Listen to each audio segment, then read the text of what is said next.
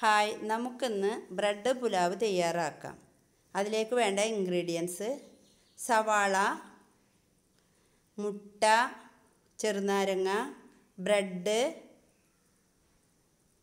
വെള്ളുള്ളി, പച്ചമുളക്, ചെറുപയറും പരിപ്പ്, ഉരുളക്കിഴങ്ങ്, ഡാൽഡ, മല്ലിയില, മല്ലിപ്പൊടി, ഗരം മസാലപ്പൊടി, മഞ്ഞൾപ്പൊടി, മുളക് പൊടി.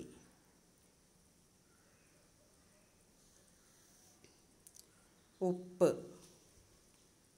ഇനി നമുക്കിത് തയ്യാറാക്കാം.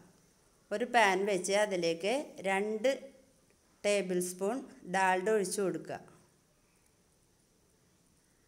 ഡാൽഡ ചൂടായി വരുമ്പോൾ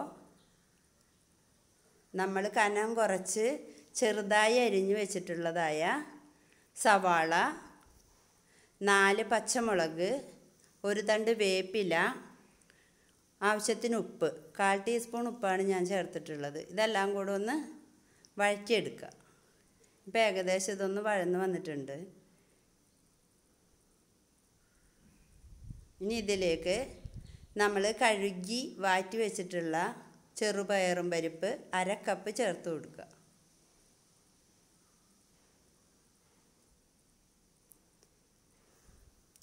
ഇനി ഇതെല്ലാം കൂടെ നല്ല പോലെ ഒന്ന് വറുത്ത് വരണം. അതുവരെ ഇളക്കി കൊടുക്കുക. ഇപ്പം അതൊന്ന് നന്നായി ഗോൾഡൻ കളറായി വരുന്നുണ്ട്.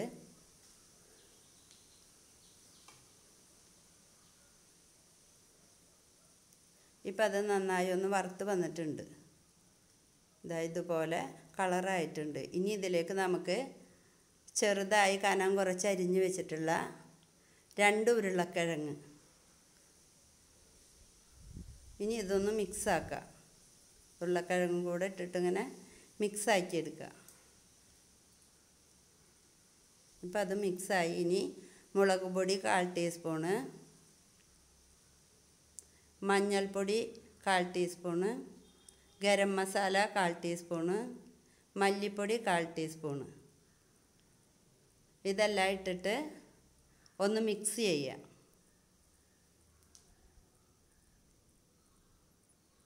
ഇതിപ്പോൾ മിക്സായി. നല്ലപോലെ ഇതിപ്പോൾ ഇങ്ങനെ മിക്സായി വന്നിട്ടുണ്ട്. ഇനി അതൊന്ന് 2 മിനിറ്റ് മൂടി വെച്ച് വേവിക്കുക. ഇപ്പോൾ അത് വെന്ത് വന്നു. നല്ല പോലെ വെന്ത് എല്ലാം കൂടെ നല്ല മിക്സായിട്ടുണ്ട്.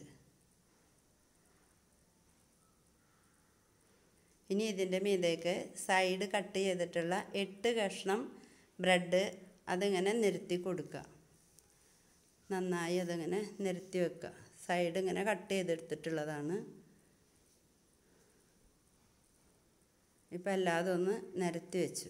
ഇനി അതൊന്ന് മൂടി ചെറിയ തീയിൽ 5 മിനിറ്റ് വേവിച്ചെടുക്കുക.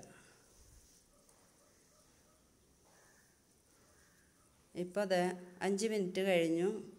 ബ്രെഡൊക്കെ നല്ല സോഫ്റ്റായി നന്നായി വെന്ത് വന്നിട്ടുണ്ട്. ഇനി ഇതെല്ലാം കൂടെ ഒന്ന് മിക്സാക്കുക. ഇതുപോലെ നുറുക്കി മിക്സാക്കി എടുക്കുക. ഇത് എളുപ്പം തന്നെ തയ്യാറാക്കാൻ കഴിയുന്നതാണ്. ഇപ്പോൾ ഇതിങ്ങനെ നല്ല പോലെ നമ്മൾ മിക്സാക്കിയെടുത്ത് ഇനി അത് ഒന്ന് ഇറക്കി വെക്കുക. ഇറക്കി വെച്ച ശേഷം പകുതി ചെറുനാരങ്ങയുടെ നീരിതിൽ ചേർത്ത് കൊടുക്കുക. ഇതെല്ലാവർക്കും ഇഷ്ടപ്പെടും. എളുപ്പത്തിൽ ഉണ്ടാക്കാനും കഴിയും. ഇപ്പം നന്നായി മിക്സ് ചെയ്ത് നമ്മുടെ ബ്രെഡ് പുലാവ് തയ്യാറായി. ഇത് ഇനിയൊരു പാത്രത്തിലേക്ക് നമുക്ക് മാറ്റാം.